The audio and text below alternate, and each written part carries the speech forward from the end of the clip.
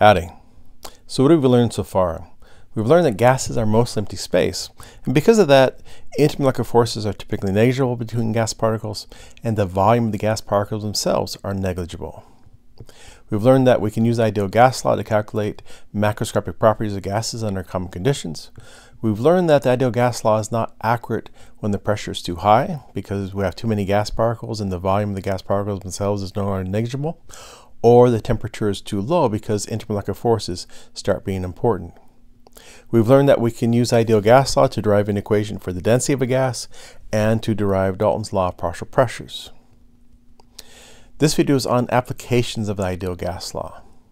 And it's important because we can use the ideal gas law to convert from amount of gas to the moles, and hence we can actually use the ideal gas law to determine how much product was produced or reactant was consumed. After watching this video, you should be able to convert from moles to volume of gas particles and vice versa. And given how much a reactant was consumed, you should be able to determine how much product was produced and vice versa. And so if we look at this reaction, we have N2 going plus 3H2 going to 2 moles of ammonia. Now you should remember that a reaction is just a recipe. Okay, the reaction does not tell us how much of the stuff we have, just tells you what ratio we need. And so this reaction tells us that for every 1 mole of a nitrogen, we need 3 moles of hydrogen, and we'd form 2 moles of ammonia if the reaction goes to completion. And so the question is, if 1 mole of nitrogen and 3 moles of hydrogen were put in a sealed container and react, will the pressure in the container increase or decrease? And so we're assuming that this reaction goes to completion, and so all the reactants are converted into products. Now remember, for the ideal gas law, the identity of the particles doesn't matter. All that matters is the number of particles. And so we start with 4 moles and we'd end with 2 moles. So that means that the pressure should go down. The pressure after the reaction should be half the pressure before the reaction. And again, according to the ideal gas law, the identity of the gas does not matter. All that matters is the number of particles. So we can look at this, another reaction. This is propane plus oxygen going to CO2 plus water vapor. And so for every 1 mole of propane, we need 5 moles of oxygen, and would form 3 moles of CO2 and 4 moles of water. In the combustion of propane, a single propane molecule reacts with 5 molecules of O2 to produce 3 molecules of carbon dioxide and 4 molecules of water. And so if you had 2 moles of propane, how many moles of oxygen gas would you need to completely react with the propane? Now again, the reaction is only a recipe, doesn't tell you how much you got. And so we can actually use the reaction to determine this fraction. And so the fraction here says that we need 5 moles of O2 for every 1 mole of propane. This is from the reaction. The question tells us we have 2 moles of the propane. Now I put the moles of the propane on the bottom here, so it will cancel the moles of propane on top here. And so 2 times 5 gives us 10 moles of O2. And so we'd need 10 moles of O2. If the reaction went to completion, how much volume would the products take up at STP? Remember, STP stands for standard temperature and pressure. It means 1 atmosphere of pressure and temperature 0 degrees Celsius, which corresponds to 273 Kelvin. And so you should remember that 1 mole of an ideal gas takes up 22.4 liters of volume at STP. And so we had 2 moles of the propane, and this gives us the number of products. Notice that the question is, how much volume would the products take up? And so we have 3 plus 4, 7 moles of products versus every 1 mole of propane. And so again, this fraction came from the reaction. Now we know that 1 mole of gas gives us 22.4 liters at STP.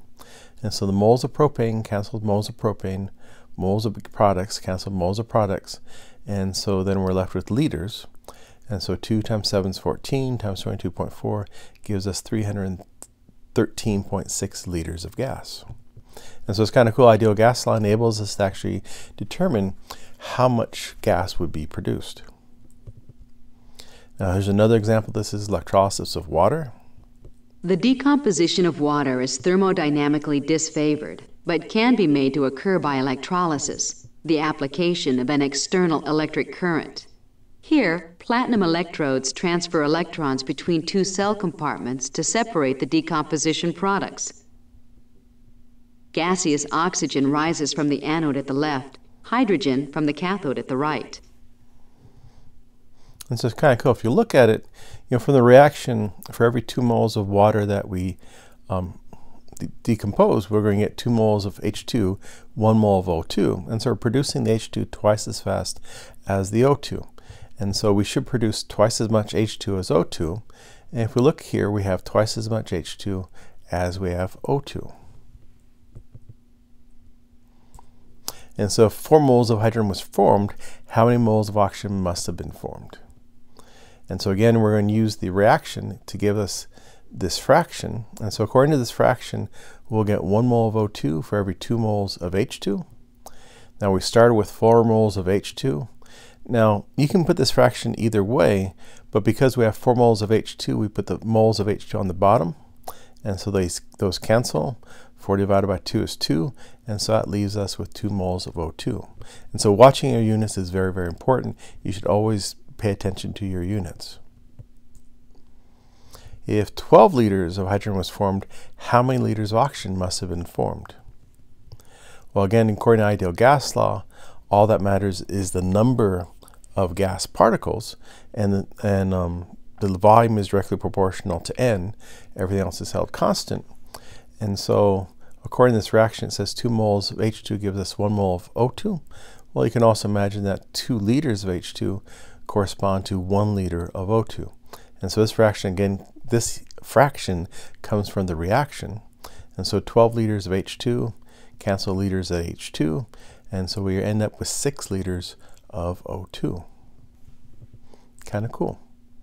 So if 22.4 liters of hydrogen were formed at STP, how many moles of oxygen must have been formed? And so again, remember STP is standard temperature and pressure, 0 degrees Celsius, and 1 atmosphere pressure.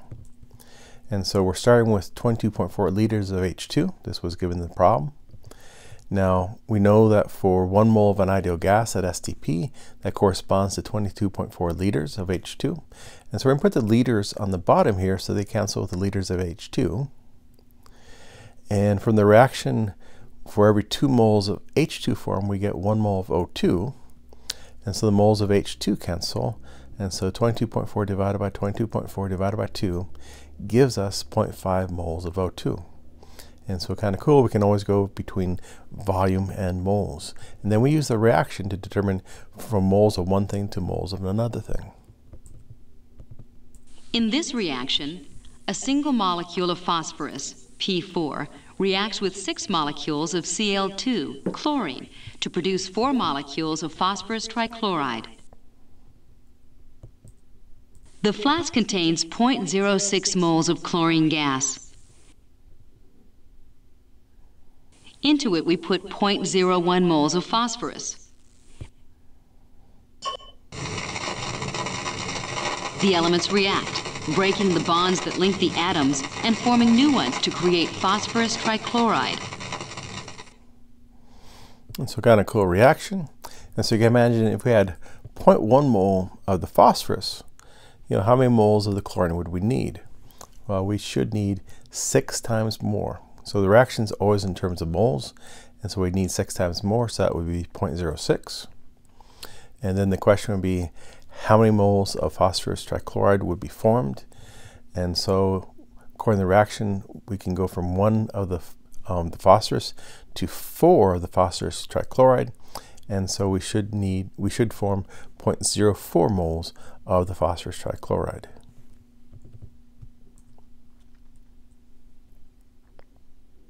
In a collision involving a car equipped with airbags, the impact initiates a chemical reaction.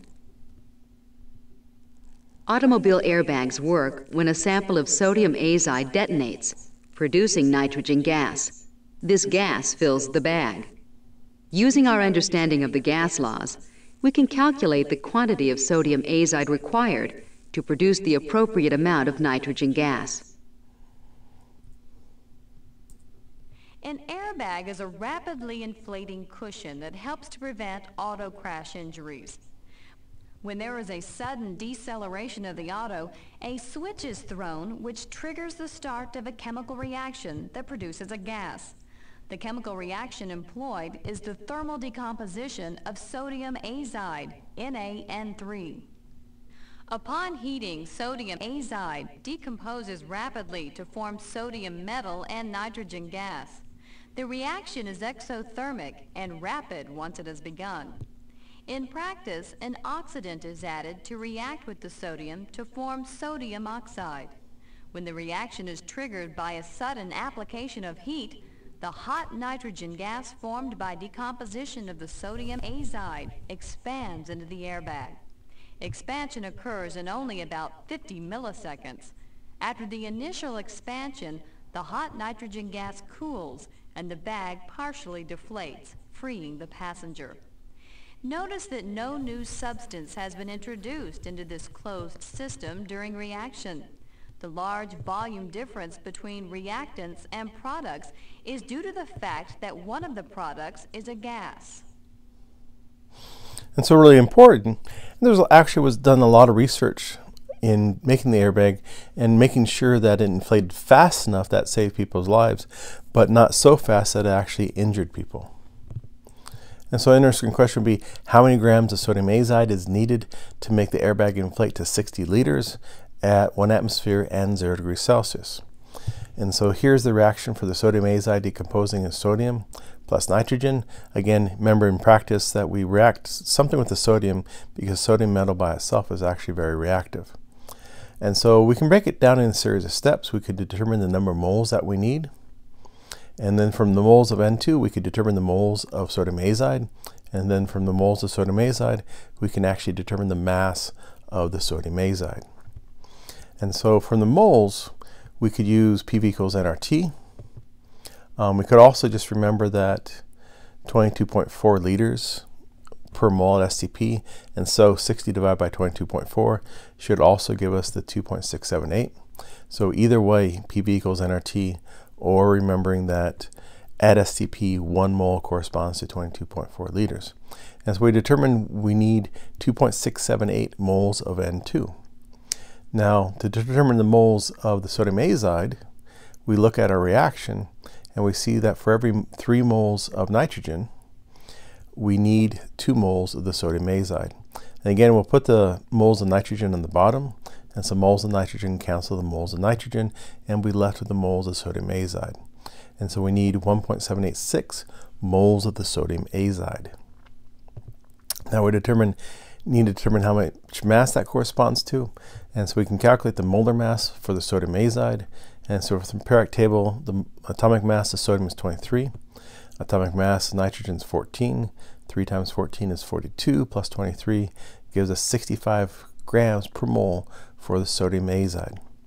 And so 1.786 moles of sodium azide times 65 grams over moles of sodium azide. And so the moles of sodium azide cancel, and that gives us 116 grams of sodium azide. And so that's how many grams of sodium azide we'd need to inflate the bag to 60 liters.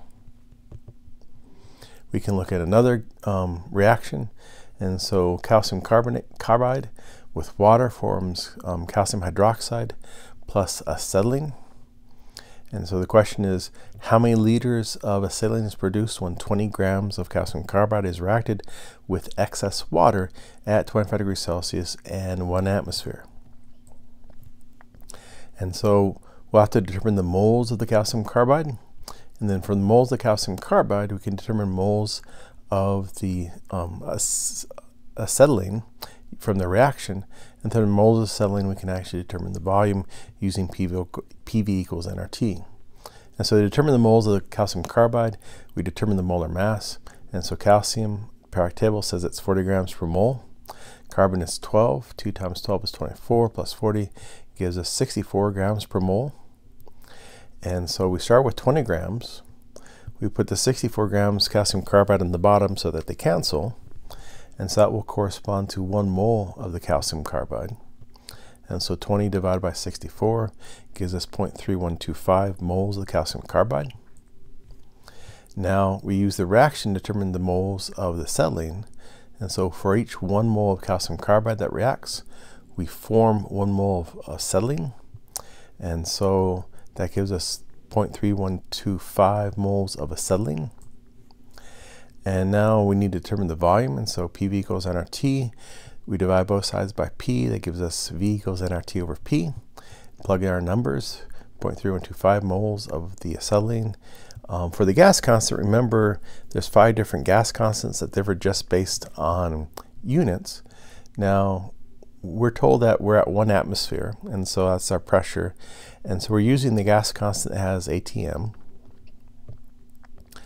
And then our temperature always has to be in Kelvin. Remember, to go from Celsius to Kelvin, we add 273. And so atmospheres cancel atmospheres, moles cancel moles, Kelvin cancels Kelvin, and we're left with liters. We multiply it out, and we see that we get 7.64 liters of the acetylene. We can look at another reaction, and so ammonium nitrate plus water goes to nitrogen gas plus plus water vapor plus oxygen gas. On the left, a mixture of ammonium nitrate and zinc dust. On the right, water. A few drops initiate an explosive decomposition of the ammonium nitrate that generates a gaseous mixture of nitrogen, oxygen, and water vapor. The total pressure of the gas mixture is the sum of its components' partial pressures. So we can actually ask a number of questions about this. Which product will have the highest partial pressure? Remember, from Dalton's law, the total pressure is equal to the sum of the partial pressures. And so from this reaction, we're producing mostly the majority of water vapor, and so it should have the highest partial pressure. Which product will have the lowest partial pressure? And so that should be the O2. And again, we got that from the reactions. And remember, ideal gas law says that all that really matters is the number of particles, not the identity of the particles. So if 2 moles of ammonium nitrate reacted in a 22.4 liter container, what would be the partial pressures of the nitrogen formed at 273 Kelvin? And so this is kind of interesting. We're at 0 degrees Celsius, and so 1 mole should give us 22.4 liters at 1 atmosphere. Now we're at, our container size is 22.4, and we have 2 moles, and so that means the pressure should be 2 atmospheres. And that's because we're going from 2 of these, 2 of those, so we're going to have 2 moles of nitrogen. And again, 1 mole would give us 22.4 liters, so 2 moles, if the volume constraint, should give us 2 atmospheres of pressure. What would be the partial pressure of the water vapor formed? And so we got the partial pressure of the nitrogen is 2. For the water vapor, it should be 3 times bigger, and so that should be 6 atmospheres. What would be the partial pressure of the oxygen? And so 2, it should be half, and so that should be 1 atmosphere. What would be the total pressure at 22.4 liter container? And so remember, the total pressure is just equal to the sum of the partial pressures. And so we have 2 plus 6 plus 1, and so that gives us 9 atmospheres of pressure. And so ideal gas law, it's important. It enables us to actually calculate macroscopic properties of gases. Also enables us to convert from volume to number of moles. I hope that was helpful.